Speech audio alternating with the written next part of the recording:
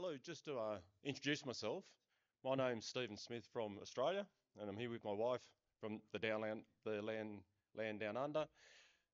We've been collecting pinballs. I thought I'd just start with a bit of a history from myself, so you kind of know where the information's coming from. We've been collectors for about 40 years as a collector. We've about 40 machines downstairs.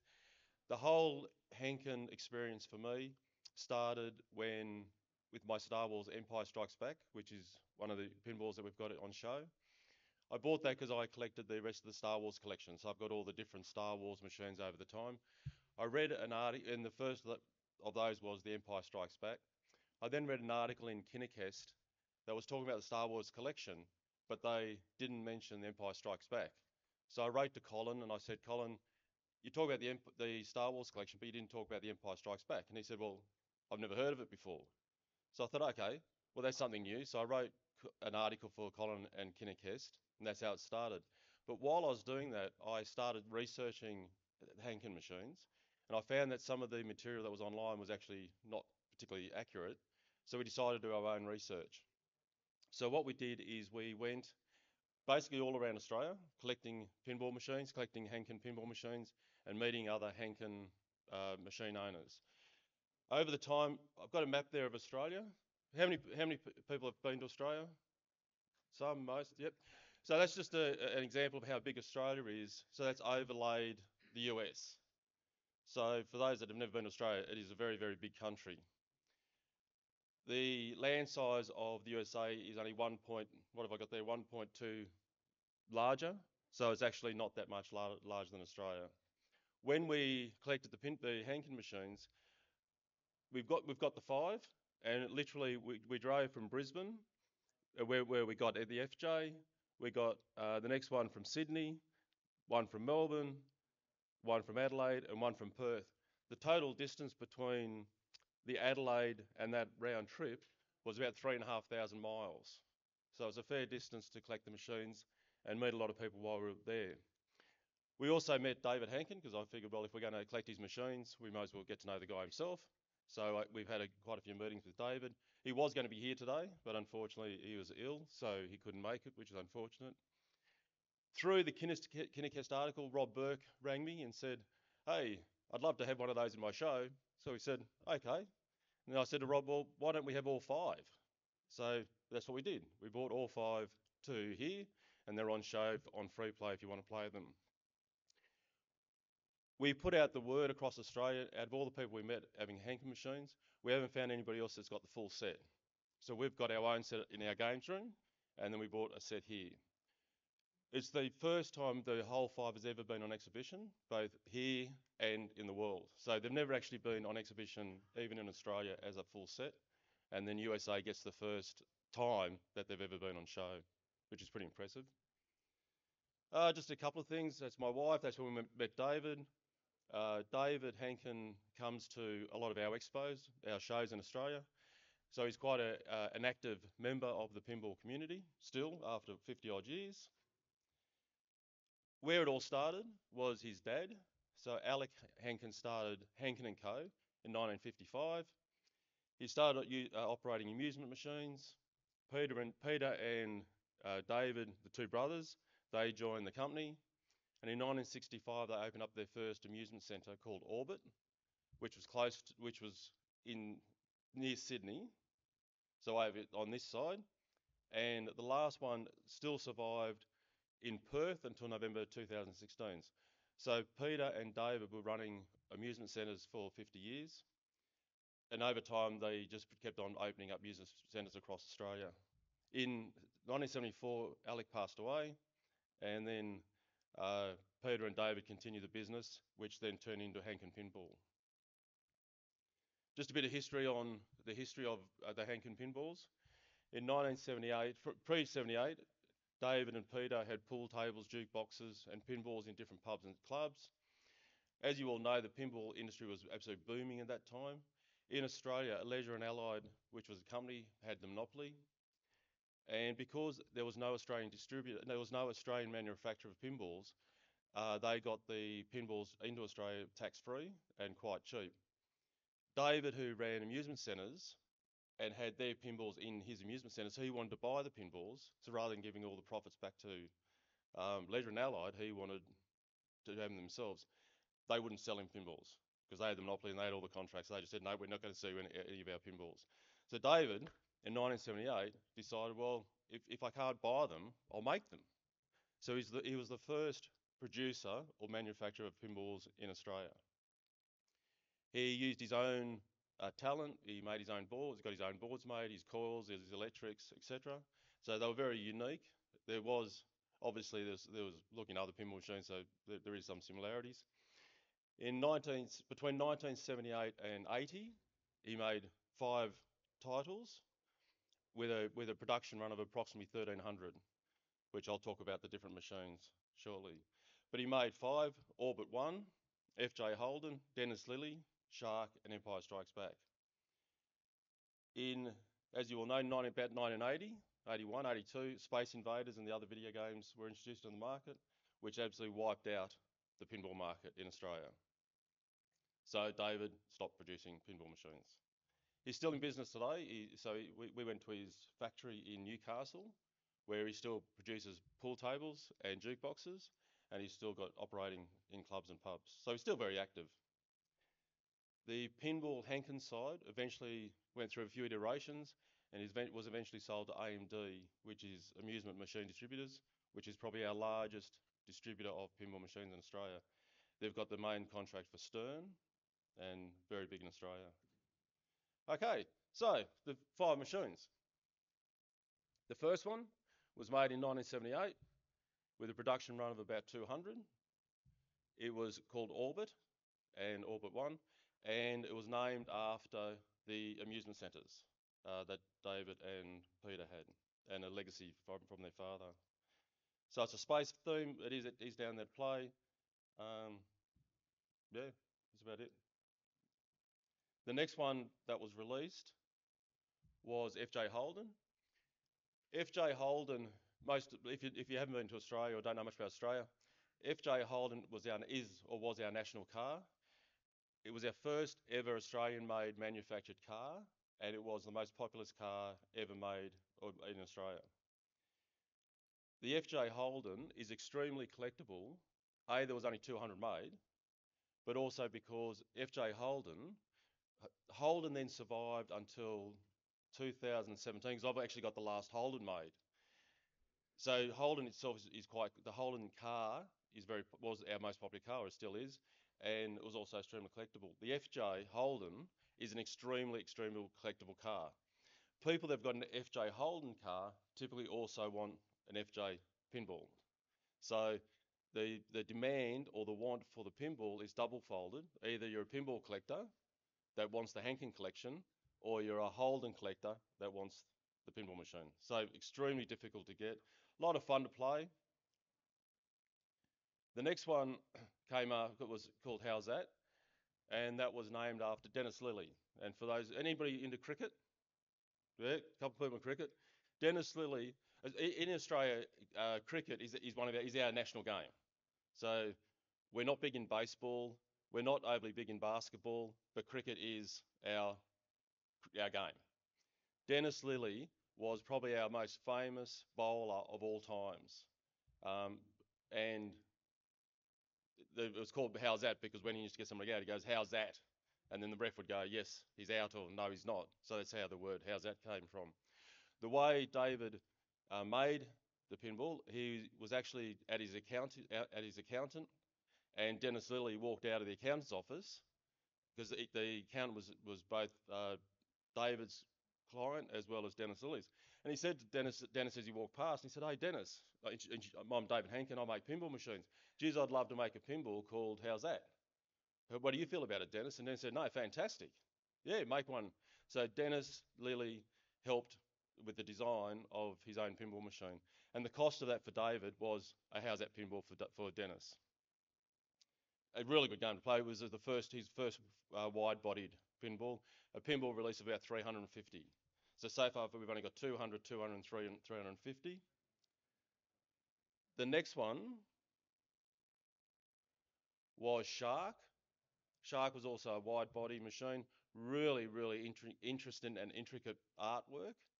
So if you do see the machine in the pinball hall, have a close look at the artwork, both on the playfield and the back glass. Absolutely amazing. It was actually designed by a 19-year-old, the son of the bank manager.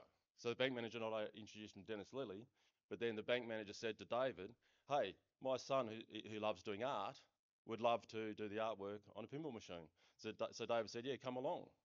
So the artwork was completely designed by a 19-year-old who, not much experience, well, no experience with pinballs, but a great artist. The shark, the reason why he did shark was if you looked at the original map of Australia that I showed, all of the capital cities are completely surrounded by water. So the whole of Australia, basically everybody in Australia lives somewhere on the water or not too far from the water. And thus the sharks, because sharks are quite prevalent in Australia. We only get a couple of thousand deaths a year or something. I'm not exactly sure how many, but there's quite a few. But a really intricate pinball machine shark and great sound too. The last one that he made was obviously the most interesting and my favourite. It was Empire Strikes Back. Empire Strikes Back was released in 1980 with a production run of 350. It was the first ever licensed Star Wars pinball machine, which was not a well-known fact until recently when I started writing articles and telling everybody that it was. When I first wrote my article for Kinecast, we got feedback from particularly people from US saying, well, we don't believe that it was ever licensed and we think it was a bootleg machine. Well, no, it was licensed by Lucasfilms, who owned Star Wars. And the way David got the license, he was very good friends with the Gottlieb people and the Williams people and the Stern. He's a great mates with Gary Stern. And they were all talking about, geez, wouldn't it be great to get a pinball, Star Wars, make a Star Wars pinball? But they all thought that it'd be too expensive to get the license. So they kind of never went down that path. Well, what David did, he just wrote to George Lucas personally and said, "Hey, George, my name's David Hankin, and I'd love to make a Star Wars pinball." And George Lucas wrote back and said, "Yeah, good idea." And then when David inquired about the licensing fee, George Lucas said, "Oh no, we won't have it license. You can just have it as long as I get one of the pinballs." So the license for the Star Wars pinball was just a pinball machine. There is on the back glass, which you actually can't see because it's actually down the bottom. On the back, it's actually got a license, copyrighted to Lucasfilms with permission to use with David Hankin. So it's actually written on the glass, which is fantastic. The good thing about glass is very bit like the Space Invaders, where they get the circular effect of the light going around, the infinity effect, the great, and it makes Darth's head really glow red. It looks absolutely fantastic. The artwork's great, the machine's great. It's great fun to play. On the brochure, there's also a picture of Mark Hamill. So Mark Hamill came over to Australia and actually helped with the final design, approved the final design. So it was a very, very Star Wars oriented machine. Absolutely fantastic. And there's one up for auction. So there's one for auction for Saturday night. So if any of you are interested in having your own Star Wars machine, it is up for auction. So it's in the auction in the main room at the moment, getting put back together. Just talking about the auction. So on the auction, each of those pinball machines. Actually, on each of those the 5 pinball machines which you'll see downstairs, when I talked to David about bringing the machines over to the US and he was going to come, he really wanted to be involved with the whole thing. So what he did is, on all of the machines, he's got a plaque. We've put on plaques where he personally signed each machine with the limited edition number on the machines, which are great. The Star Wars that's up for auction, it comes with the limited sign plaque, comes with the full manual with all the schematics, the pin cup, the pin mat, shooter rod, a topper, signed copy of the brochure framed as Hankin, a Hankin shirt, if you like the shirt with Emperor on the back. The machine's got new glass powder and coated eggs. When people think about Hankin, they think, oh, it's just an Australian machine. It's probably very hard to keep going. It's not. Mike from Home Pin was good friends with David, so he actually now reproduces the boards and the coils and everything else. The plastics are all redone. We've got technicians in Australia that if you ever want them fixed, we've got people that can help, and there's heaps of mods for them. So what's come from a very simple machine in 1980, we've now really made a bit more exciting. Are there any questions? Yeah.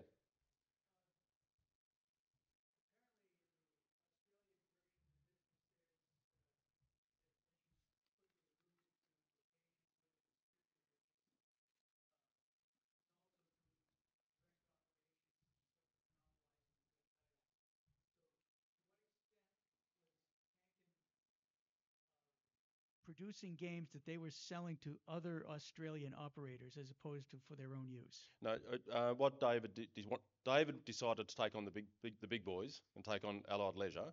So all the pinballs that he was making were directly sold to the public back in 1978 and 1980. So he only kept a few for himself in his own amusement centres, but other than that, they were completely open for sale. And like the possibly what happened in the rest of the world, when the pinball market crashed in the 80s and the 85s, they were literally being thrown out. The Orbit was trashed. Even the Empire was trashed. There was a lot of, for example, the Empire. I got a friend who's got an Empire, who then gave me 10 different boards, sets of boards for the Empire. That just shows how many have been destroyed over the years. So there's not many left. No, but David made them completely open to sale, and he would have loved to keep producing them, but it just wasn't the right time. Is you had a question? The, the question, I'll give you some context. What month was Empire Strikes Back released? And the reason I ask is because Space Mm. Invaders was the spring of 1980. Firepower, I believe, was early summer. I might be wrong about the timing on that. And it's got the six Yep. targets like Firepower. And then, of course, the movie, I think, was May of 1980. So, Yeah. depending on when it was released, the time, tell me about the timelines to get to release date. Yeah, it was released in late 1980, and there is a lot of similarities between Firepower, Space Invaders, and Empire. David was also great friends with the people that made those as well. So when I asked David about design, he said, "Well, we just talked, we shared thoughts, we shared ideas. There was no animosity with David, and yeah, they were all happy with the design and the similarities. There was no problem there." One thing was interesting though about all of the Hankin machines, in particular Empire, they weren't available for distributorship overseas. So to answer your question about, they were easily distributed across Australia. Anybody that wanted to buy one could buy one, but they were not for distribution overseas. So very, very few actually left Australia at the time. There's a few have left since then, obviously, but very few at the time. And I think possibly the reason that was some of the similarities between Empire and Firepower and Space Invaders. I think they, yeah, we'll have our Australian one, and you have yours. Yeah. Does that answer the question? Yep. Yeah. Um, so where did you come up with the idea of creating the shark machine? Because I think that's a very very cool machine in my opinion. The what? Sorry. The shark. Oh, the shark. Where he came up with the design was he wanted something to represent Australia, and shark is renowned across Australia.